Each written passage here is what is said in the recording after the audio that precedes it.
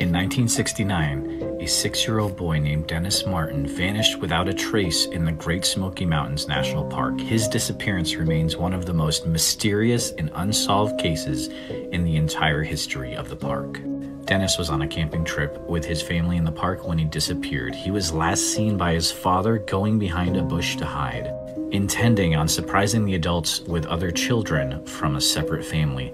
When he didn't return after several minutes, his father became concerned and began searching for him. Despite a massive search involving up to 1,400 people, no trace of Dennis was ever found.